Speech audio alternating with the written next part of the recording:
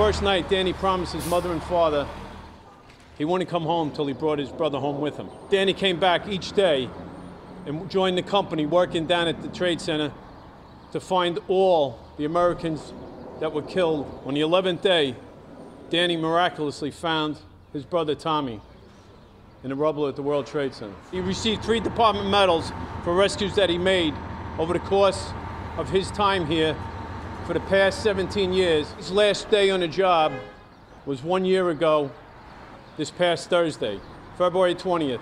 Danny Foley was the epitome of a great fireman. He's going to be missed each and every day in this firehouse and throughout the department. Danny has left an indelible mark on all of us. But Danny's mark didn't stop here in the firehouse or at work.